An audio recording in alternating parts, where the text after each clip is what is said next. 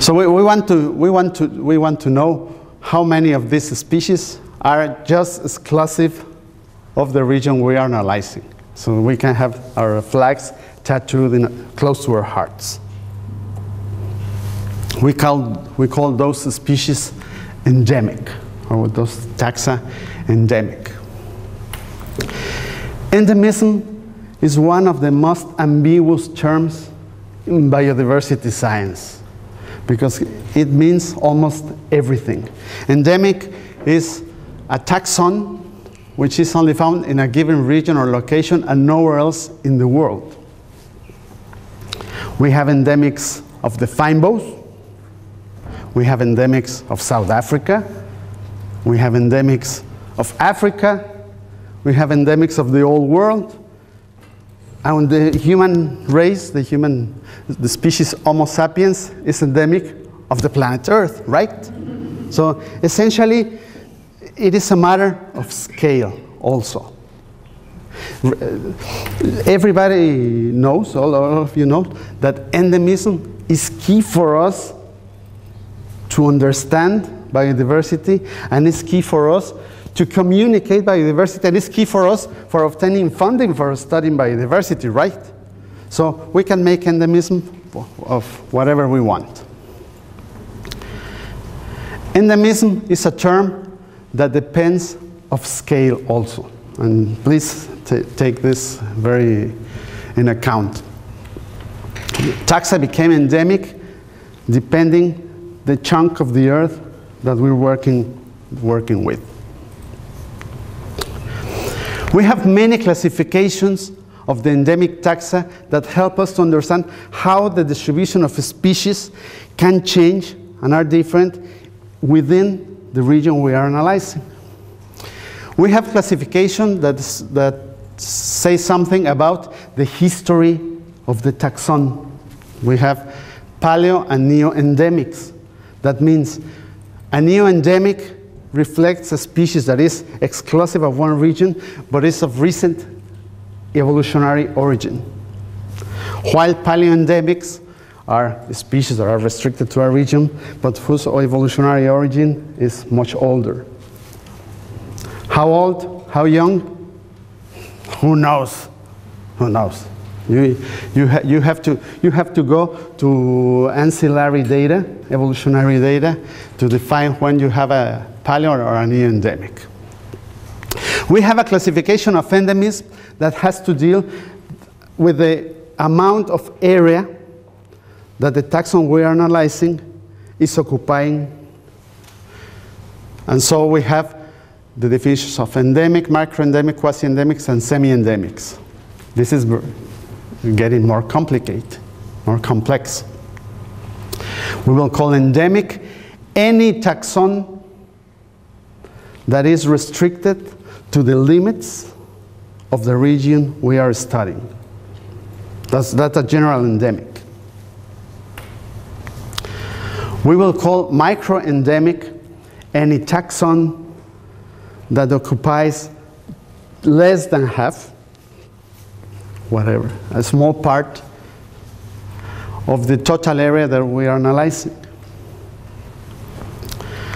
We have quasi-endemics that mean that the species or the taxon we are analyzing is more or less restricted to a region, but some part of its distributional area falls outside a little bit. And we have semi-endemics.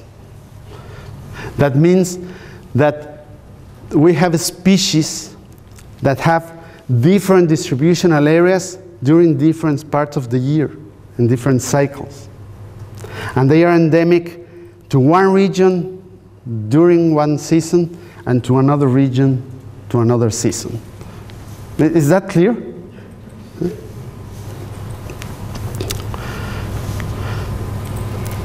We have a mixture of terms here speaking about native and endemics. In some of the old literature, endemic is equal to native, but it is not. It is not. Can you tell the difference between native and endemic? All endemics are native.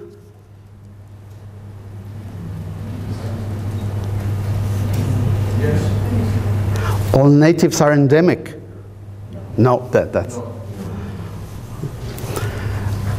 An introduced species is not an endemic, nor is native. Okay? So native means that the distribution of the taxon in the area is due to natural reasons.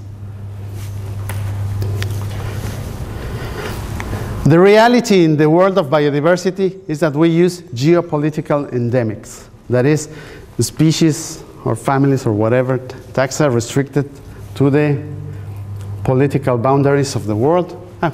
I have prepared this one. This is a semi-endemic, okay? Beautiful, my distributions in the old world. This is a quasi-endemic. And this is an endemic. This is a micro-endemic. You buy it?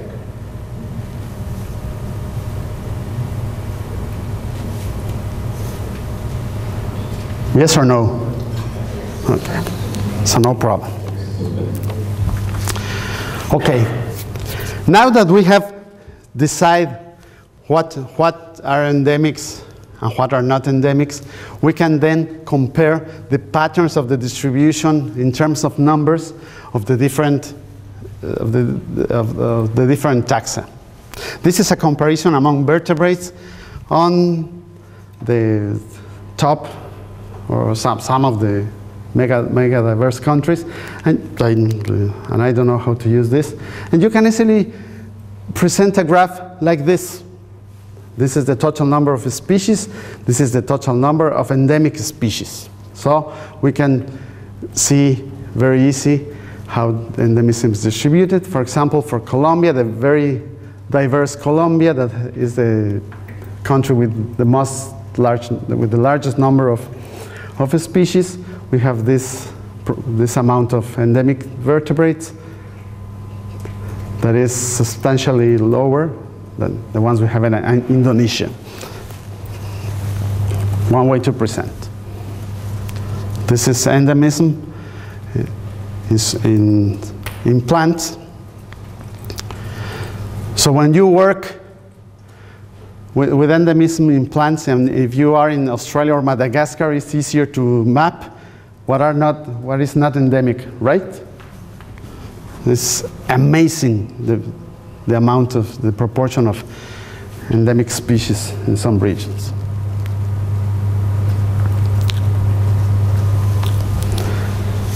Another way to present the data that is useful for us is just to make a simple calculation and see what's the proportion of the taxa that are endemic to the region. This is a figure for Mexico, and you see that we can detect easily that even though we have similar numbers in general, in overall patterns of species richness, for the taxa, the proportion of endemism varies a lot. We have a high proportion of endemic amphibians, more than 60, almost 60%, high proportion of reptiles, and a low proportion of endemic butterflies. This has to be with the intrinsic characteristics of the taxa.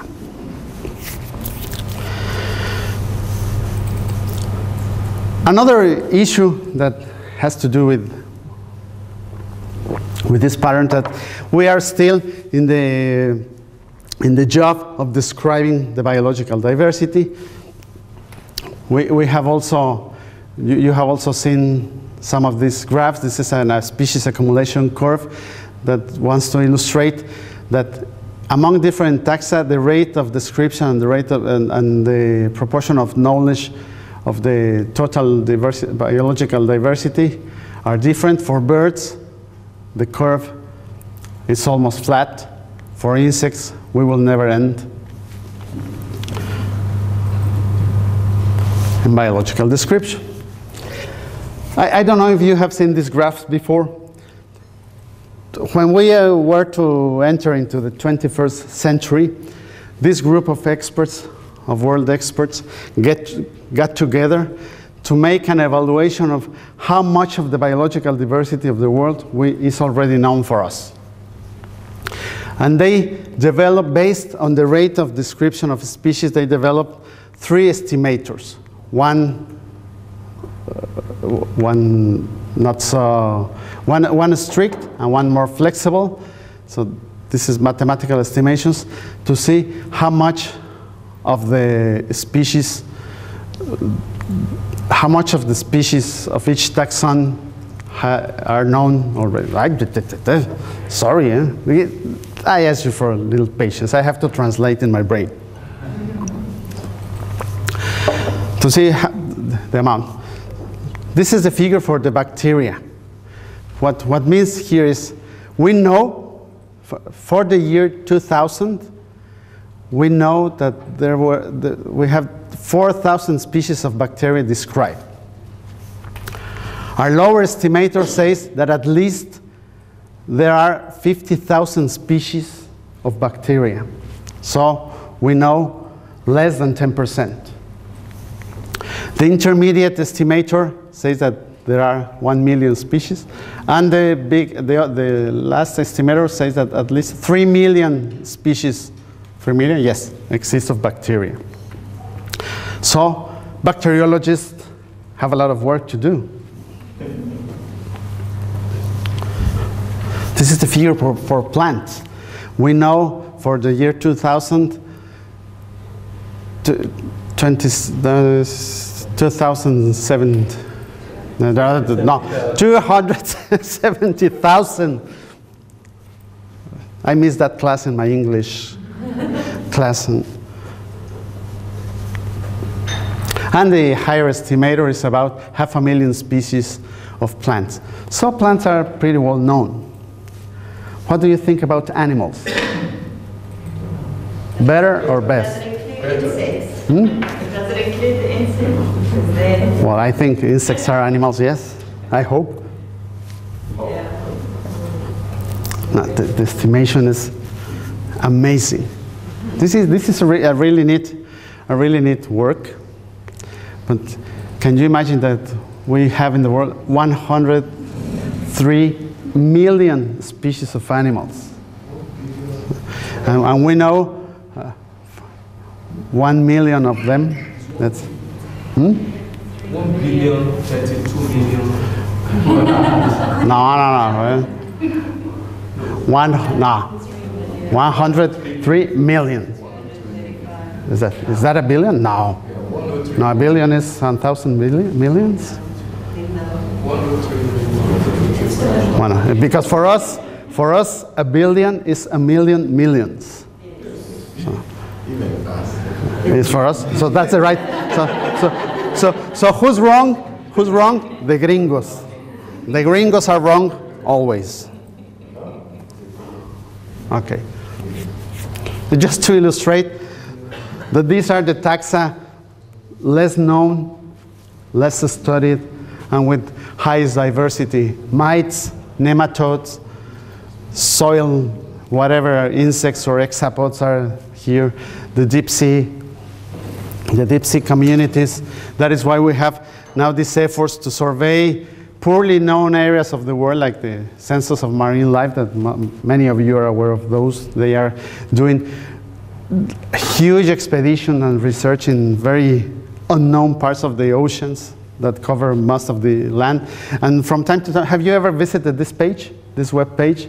This web page tells you about where the last expeditions have been made, and they have photographs of the new species that appeared in each of the expeditions. So it's a really neat web page.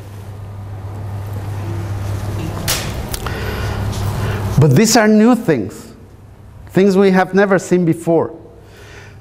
Another aspect of the biodiversity study that has to deal with the knowledge of species richness is that we are improving our knowledge.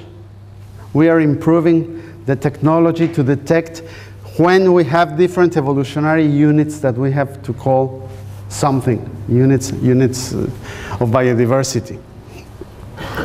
And these techniques and these approaches are helping us to discover that even among the things that we call the species, we have several evolutionary units that we have to call species. So we have a mixture of new things, things that have never seen before, things that have been seen before, but we didn't know that they were different species. Like this is a forest elephant, is that a forest? The different forest and savanna elephant, something like that. I was doing my best to have some African examples, sorry.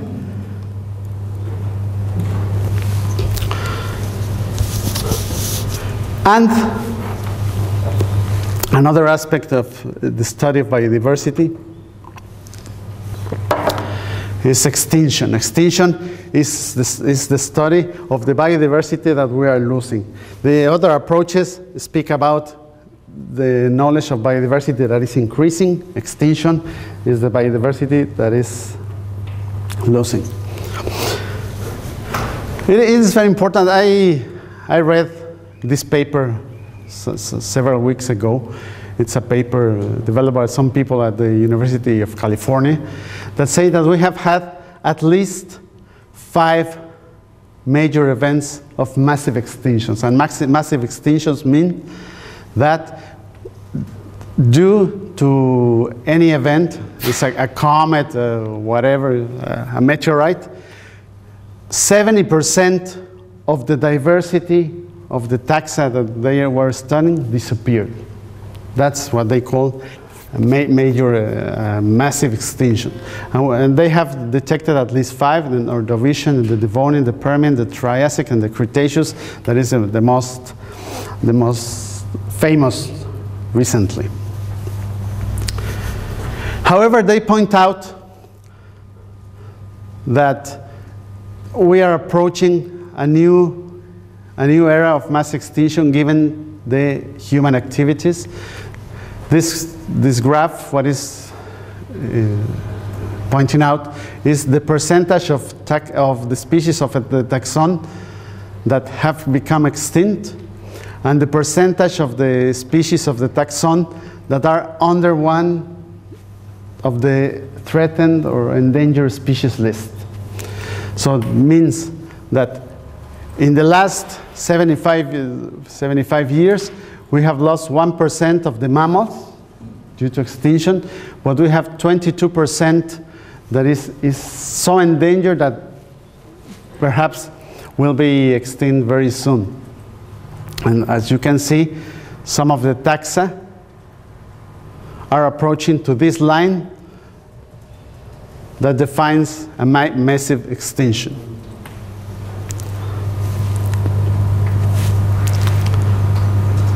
And this is due human activities. This, all you know this. Get rid of your cats. Why? Because cats that live in the houses that are beautiful and they purr is the word. When they go out of the house, they are killer machines. They kill a lot of birds. So please, I hate cats. Get rid of the cats. Better have a parrot or whatever. This is like exotics. This, I forget. Okay, this you know. This just part of the. Okay. I thought it was you. So, okay. Yes, you are. Okay. Well, as you see, this first part is very easy. It's very clear for everybody. But I wanted to introduce you to different aspects in which you can deal with species richness and endemism. Now I want to tell you a story. All these issues about species richness and endemism rely on the correct recognition of the units of biodiversity. And I'm going to get into the realm of systematics, and also we'll have an example with birds. Birds are an excellent example because due to its characteristics of being nice, of being easy to study, are very well known. So my example will deal with that.